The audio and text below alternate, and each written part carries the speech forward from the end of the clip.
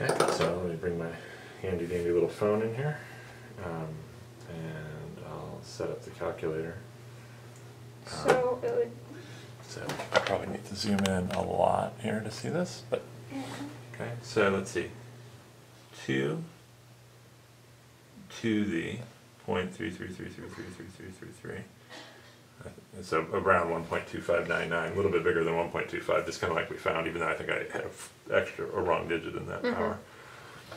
So well, actually there's a cube root button, 1.259921, okay? There's no 1/10 button, but I can do 10 to the 0.1 power, and I get 1.2589. So how about that? So it was smaller. Just a little bit less.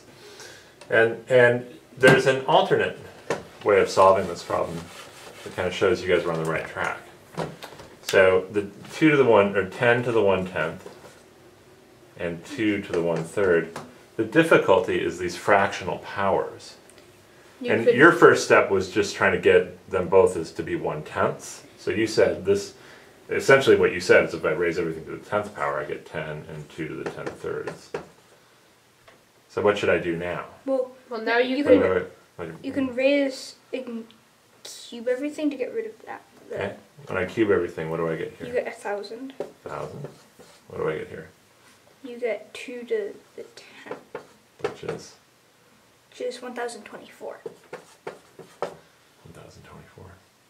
So one of the important things on this problem was that you did know something about the cube root of 2, and you did know something about the 10th root of 10. What were those things you knew? Well, the cube root of 2 times the cube root of 2 times the cube root of 2 is 2. Yeah, so they have these powers, like if I cube them, I get an easy number if I take them to the 10th power.